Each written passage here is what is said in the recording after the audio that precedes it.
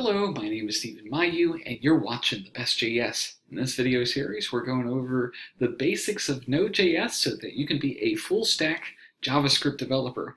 Okay, so we're on challenge number 5, filtered LS. Let's jump right into it. And oops, it would help if I focused on my browser. There it is.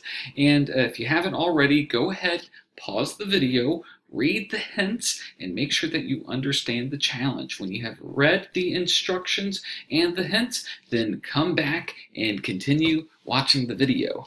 Okay, so this is a really big challenge. We're going to basically, why do I always say that basically? We're going to print a list of files to the console, but they're going to be filtered by extension name.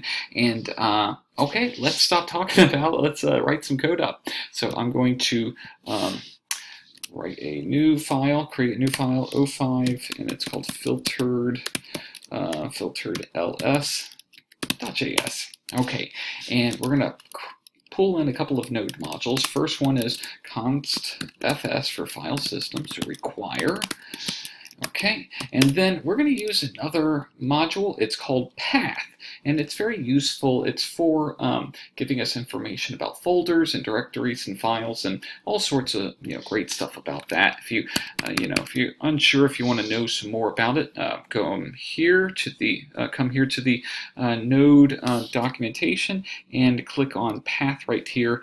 Tons of methods, well, not a lot, but a lot of useful methods for dealing with path and directories and all that sort of stuff. So anyway, let's call it in const path is require path. Okay, perfect. Now we're going to do a couple of variables just to clean things up and make it nice and neat. So const, we'll say directory. And that's going to be the first command line argument. Okay, so index 2.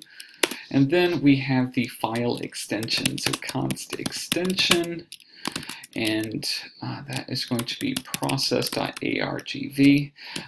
But if you recall from the hints, this is not given, this does not come with the dot. And we have to add a dot in order to check it. That's going to be very useful for filtering our lists. So let's use a bit of string concatenation, and let's just concatenate a dot to our file extension that we're filtering by. And I'm going to use the backticks in order to take advantage of ES6 template strings. So let me get rid of this. All right, let's just start from the beginning. All right, some backticks. I'm going to put a dot, and then I'm going to put a $sign and a pair of curly braces. And inside here, I can put any JavaScript expression or any JavaScript variable, and it will evaluate into a string for us. So instead of doing the old string concatenation with like a plus sign, well, we can do it like this. So process the argv and 3. Okay, perfect. So we're going to call a file system read directory. Okay, so we're going to read the contents of a directory, and we're going to give it that directory string value. Okay, and then it's going to take a callback function, so with an error, and it's going to respond with an array, and that array will contain a list, and it will be a list of all the files in this directory. Okay, it's a string. That's all it is. Okay. Okay. And we're just going to run the code really quickly. Console.log list.